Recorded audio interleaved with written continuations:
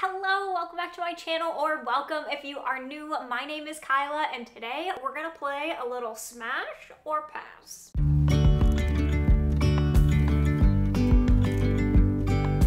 I asked you guys on Instagram to send me in some popular books that you see floating around all of the time. And if you're not following me on Instagram, my handle is just Kyla Natalie, like everything else. It will also be linked below.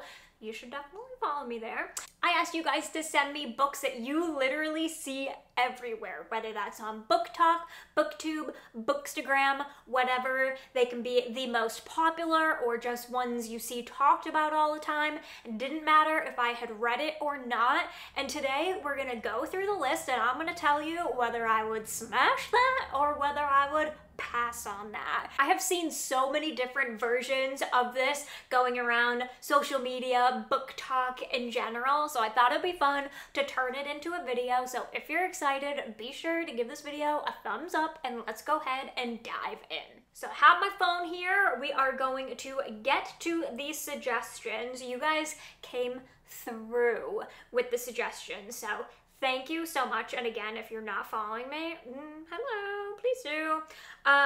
Okay, so let's start with the first one is from my friend Roxy, and she said The 7 Lives of Evelyn Hugo, which I have right behind me somewhere, but I'm not gonna hold up every book for this because that would just take forever, but definitely smash. I freaking loved that book so much. I thought it was so fun. It is very popular, super hyped, but it is definitely worth the hype. It reads like a mystery thriller because there's this underlying reason why this reporter is called to report on Evelyn Hugo and like tell her story, but you don't know why. So on top of the story of Evelyn Hugo, which is incredible, and getting to see that and how that is unfolded, it's so much more than you think it is. It's not just like your typical celebrity story. You also have this underlying mystery going on,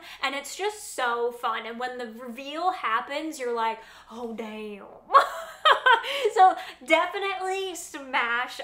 The next one, let's see, okay, also from Roxy, is People You Meet on Vacation. And I'm gonna have to go ahead and pass on this, and I might get some hate on that. I just have to say it. Romance is not really my thing. I don't mind if it's sprinkled into other stories, but I don't read a lot of romance on its own. It's just not my genre. So you might hear that a few times throughout this video, but yeah, I just have no desire to read that whatsoever. Also, I hate the cover. I know people love it, but that orange, I just like, and I love the color orange, but something about that cover, it's just not it for me. So one, I wouldn't be attracted to the cover, and two, I'm not really a romance gal, so definitely pass. And the last suggestion from Roxy was Book Lovers. And again, this one intrigues me a little bit more, but I'm definitely gonna pass. It intrigues me because I do enjoy stories that are set in like bookstores or have to do with authors or things like that. I do enjoy that trope, but again, I just have zero desire to read any sort of romance. So I might be doing myself a disservice there. I know Emily Henry is so hyped up. I see it everywhere, just like you guys. I do like this cover a bit more, but definitely pass. All right, so what do we have next? Ooh, this one is a good one. This one is from Grace, and she said, Where the Crawdads Sing. This one, oh man, if I could like pin myself right in the middle, I would, but I'm gonna say smash. I read this, I really enjoyed it. I definitely think it's overhyped, so that when you go into it and you read it, it can be, for some people, a bit of a letdown, because I just think that it is so hyped up With that being said, I do think the story is incredible. I really enjoyed the mystery element throughout it. I really loved seeing her throughout her entire story, from when she was younger and her past and what she's going through now, and now that she's being accused of this murder. I really enjoy so many aspects of that story, plus the atmosphere in that book is amazing. The North Carolina setting and the marsh is so prevalent. It's like a main character in itself. So I really enjoy that. I'm a big atmosphere person. I really like when that is extremely present. So I really enjoyed it. And then the ending, oh, the ending. So good. So I'm gonna say smash. However, I do think that it is extremely overhyped, and for that reason, I think that some people will not enjoy it. This next one is also from Grace, and it is Daisy Jones and the Six. I have read this one. I enjoyed it, so I'm gonna say smash. I love a good musician story, and while I don't necessarily enjoy romance, like I said, this one was kind of woven throughout the story, and there were so many layers to it that it didn't necessarily make it like the main focus. I really enjoyed the story of the band and how they came together and her story. And I really liked how there was almost like a mystery element to it. But my favorite thing, and this is, I know, not how everyone experienced it, but I do think if you're going to read this book, you should experience the audiobook, because the audiobook has an entire cast of characters. So you're not just getting one voice, every single person in that book has a voice, and it is so much more enjoyable. I've seen people review this book and say it was so boring, there wasn't a whole lot to the story and that kind of thing. And like, I get it, but I think that if you experience the audiobook, it's a completely different experience. And so I highly suggest that. So I'm gonna say smash on Daisy Jones and the Six, but the audio version. And if you have read the book, I maybe suggest revisiting it and listening to the audio. I'm telling you, I feel like you will fall in love with this story after listening to it. Grace came through with the suggestions, so thank you, Grace. The next one that she suggested was Hidden Pictures, which I have not read this one yet, but it is on my list, so I'm definitely gonna say smash. This is totally up my alley. I love a good thriller, mystery, horror. It is definitely my genre. I love it, and this one, although I also have seen it everywhere and I'm a little bit nervous that it is overhyped, it has been loved by so many people that I follow that I'm like trusting them in their reviews. So definitely smash on Hidden Pictures. I'm interested, but I feel like right now is not the time of year for it. I don't know, maybe I'm wrong. I feel like I get summer vibes from the cover, but maybe it is a good fall read. So definitely let me know in the comments, one, if you've read it, and also, like, what's the time of year to experience it? Is it now? Should I wait until summer? Tell me all of the things. And then the last suggestion that she had was actually an author, which I'm not sure I have ever heard of before, which is Shari Lapina. So let's go to Goodreads right now and type in Shari Lapina and see what... Oh, okay. The Couple Next Door, Not a Happy Family, An Unwanted Guest. Okay, this one is going to be a little bit more difficult. I'm gonna say pass. Ooh, that's a tough one. Okay, I'm gonna say pass. I'm going with my gut.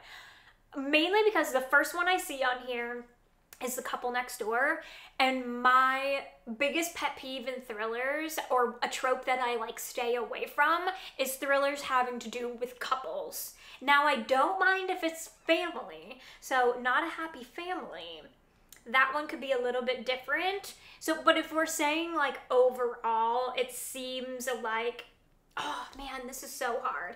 I don't want to like count out an author. Do I change my answer? Oh, Grace, what are you doing to me? Okay, I'm gonna change my answer, actually. plot twist, I'm gonna say smash. However, I'm gonna hard pass on The Couple Next Door. So maybe I might check out Not a Happy Family, A Stranger in the House, An Unwanted Guest, but definitely hard pass on The Couple Next Door. I just hate thrillers, horrors, whatever, that deal with couples. I just feel like it's the same thing all the time, and like, I don't care. Don't care, so I'm not gonna read a book like that, but I think it's rude to count out an author completely without even having read from them before. So, okay, changing my answer. Smash on Shari Lapina.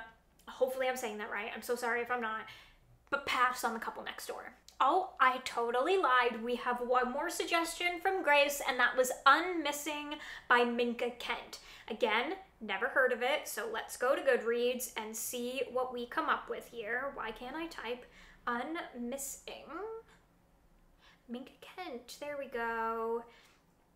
Cover impressions, don't like it whatsoever. Does have a 4.06 rating on Goodreads though, which is a good sign. So, a return from the past knocks a family dangerously off balance in a novel of spiraling suspense.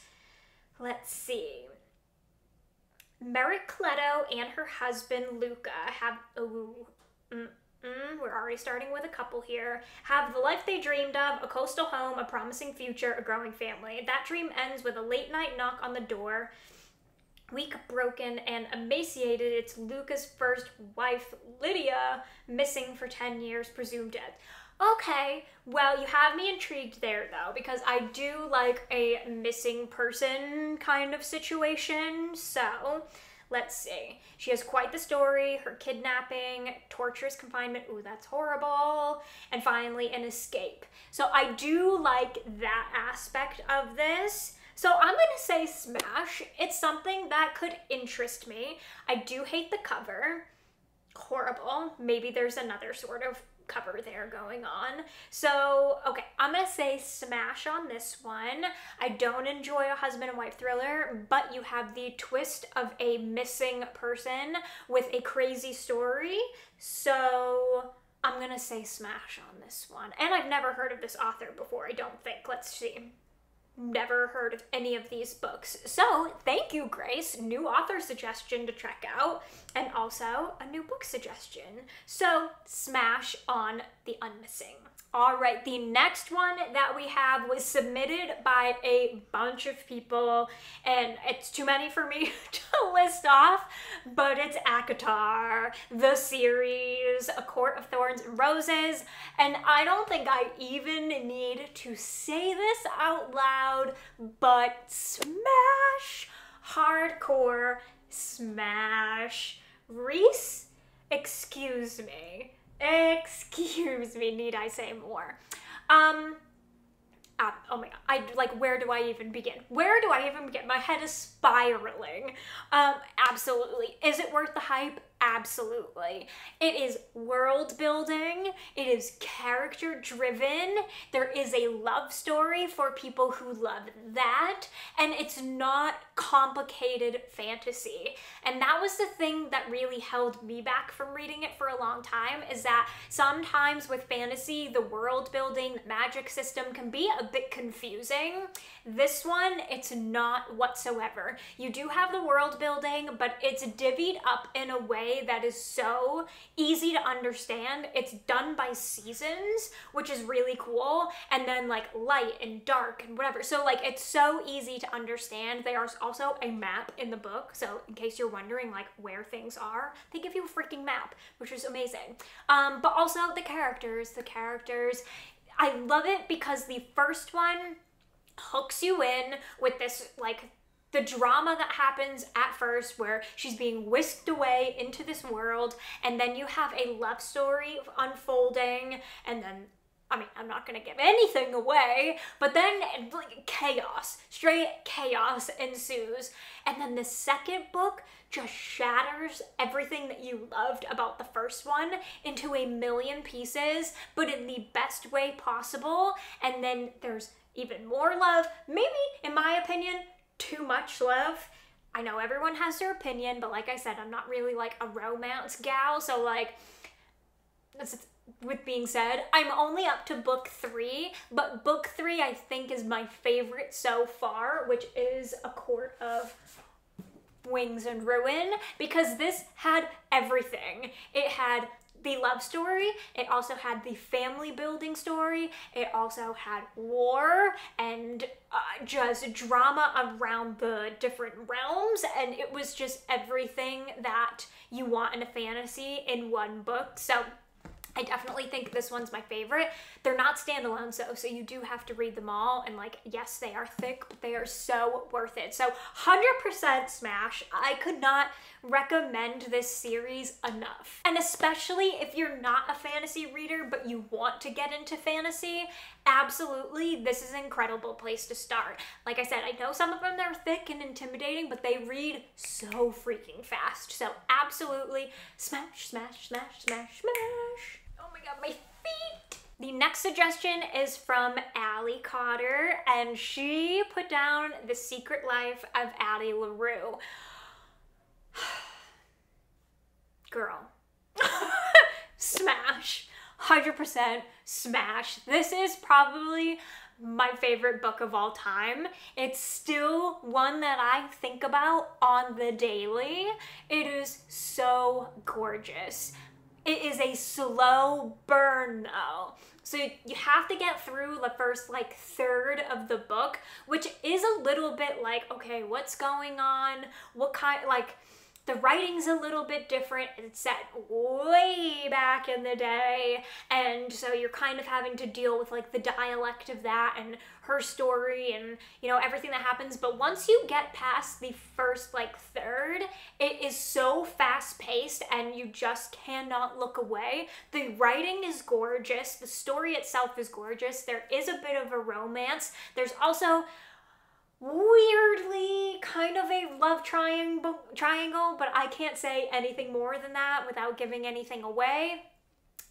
It's incredible. I love it. I love it. I love it. It is so heartbreaking and sad at the same time though. So just go into it knowing that it is definitely heartbreaking. I cried at the end, but also was like, yes, okay, you go girl.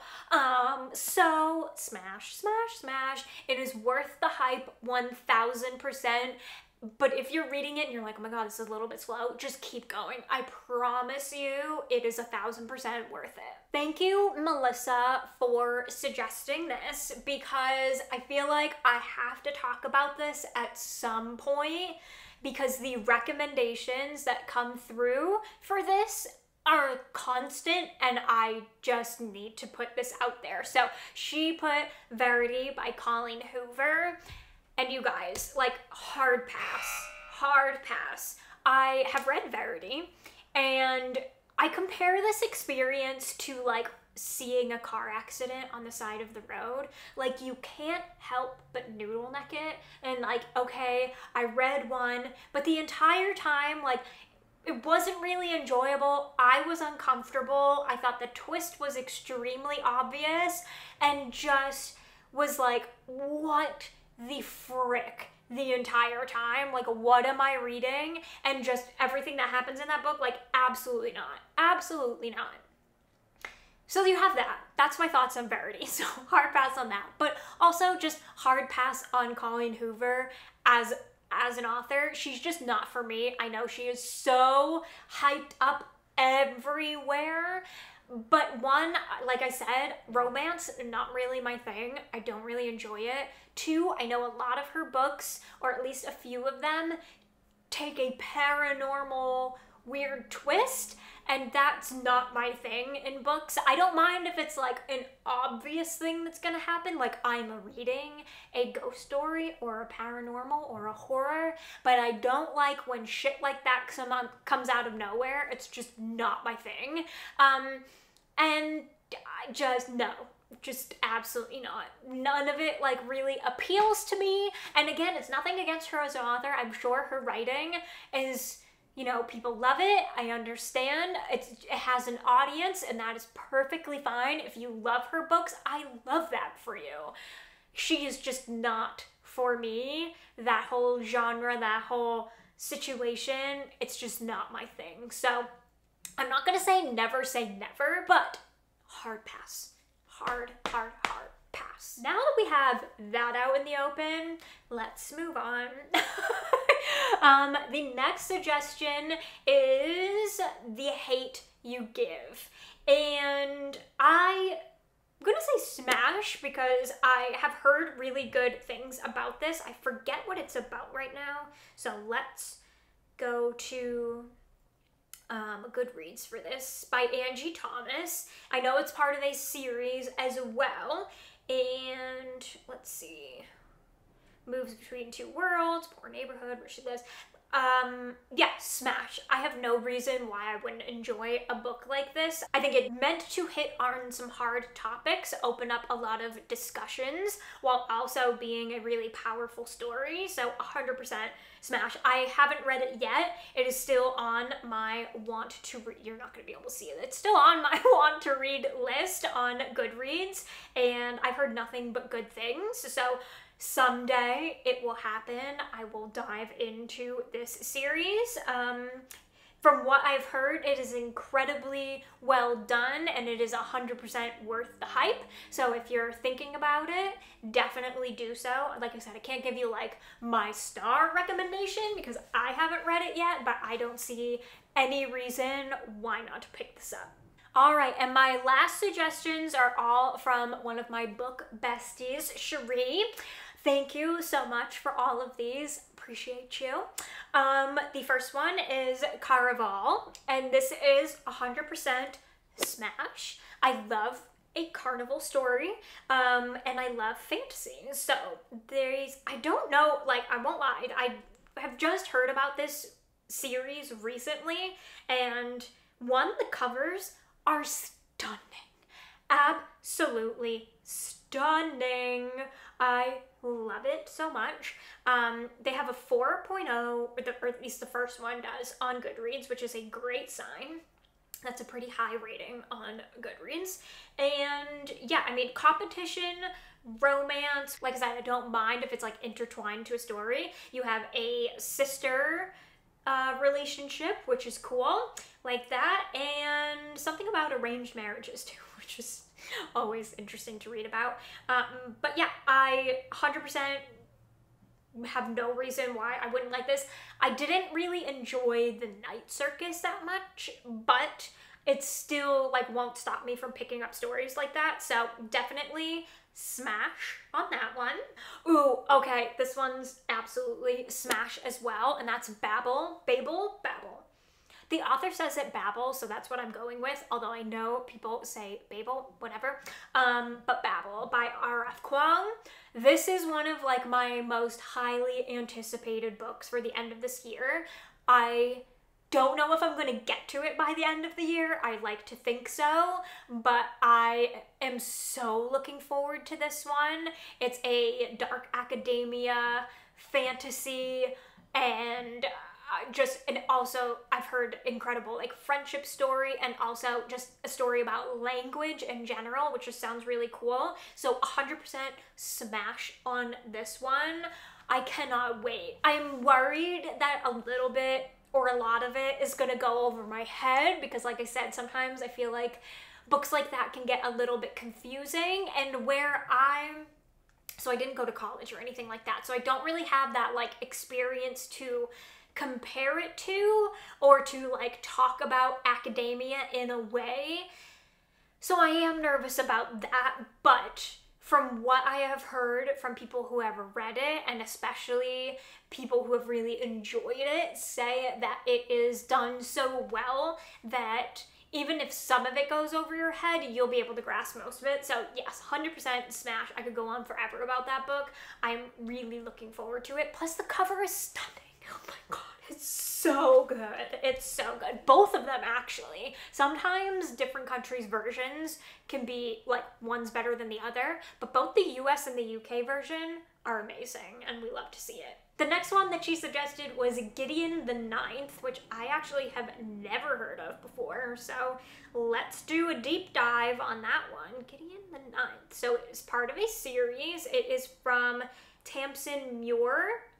so sorry if that's not how you pronounce it. So this looks like it's the Locked Tomb series.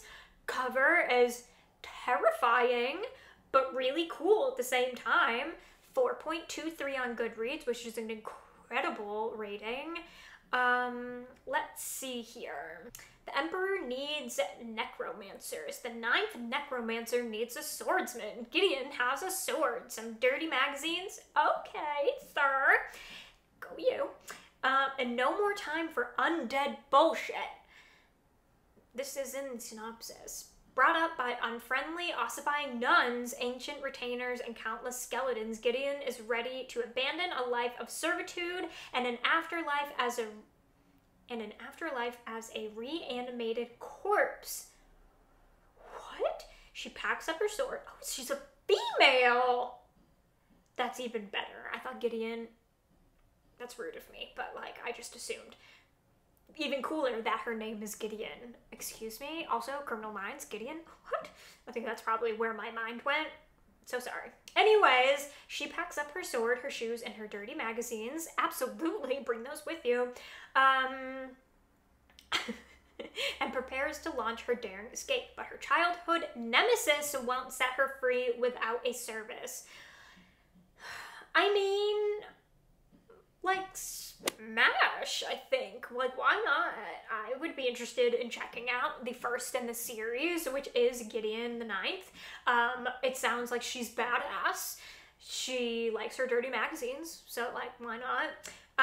And there's also, like, a competition happening here. So, and also, like, the cover is so cool. There's, like, so many skeletons and corpses going on that, like, there's a lot of dead shit happening, and that... like, why not? Absolutely. So, let's see what other people... Mixed reviews from people that I follow. Some people loved it, some people hated it. I always am down to, like, give a book a chance if it's something that I think I'm remotely interested in. Even though, like, some people that I follow might not have liked it, because everyone has their own opinions. Just look at Colleen Hoover, shall we? So, smash! Smash! Gideon the 9th. Actually, I'm gonna... want to read right now, putting it on the shelf. There's only a couple left. The Cotton Candy Massacre by Christopher Robertson. Again, not heard of it. I love it. This is why I did this also, is to like get recommendations. Oh. Okay, that cover is terrifying. It looks like there's a carnival or something happening, but there's a really creepy girl clown on the front, and like, I don't do clowns. I'm terrified of clowns. Let's see. I know this is a horror, obviously. You can't not with that. Why? Read more. I want to read more of the synopsis. I don't know if I want to read this book yet. The book you are about to read is an account of the tragedy that occurred at the reopening of Bonkin's Bonanza one day in the summer of 1989. Okay, I do like books that are set in the 80s. Some came looking for fun, like Candy Barton and her best friend Lee. Others, like Rocky Rhodes and Sully Sullivan, came looking for a second chance. Instead, they would find a twisted, funfetti nightmare. Oh my god. I mean, I'm gonna say smash with like a hint of hesitation.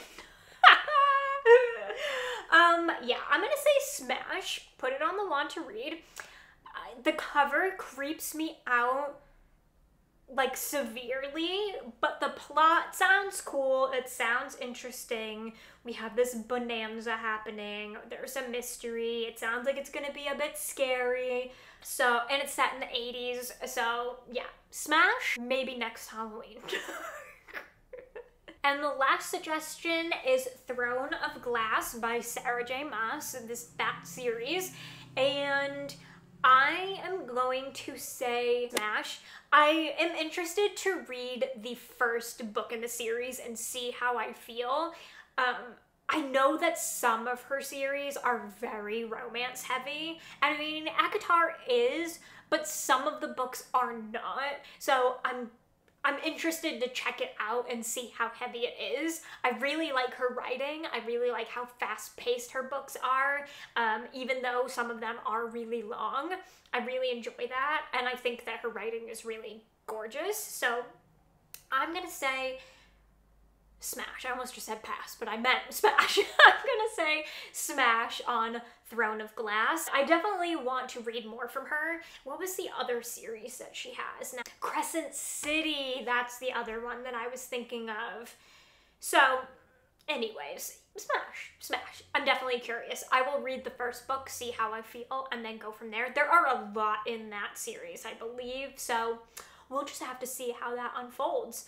And that is the last one. I hope you guys enjoyed this video. I know it's something a little bit different. If you guys want me to do a part 2 of this, if you enjoyed it, definitely let me know by leaving a comment. And please give a thumbs up if you enjoyed it. It really does help small creators like myself. Subscribe if you are not already. Turn on the bell so you never miss a video. And I will see you in my next one.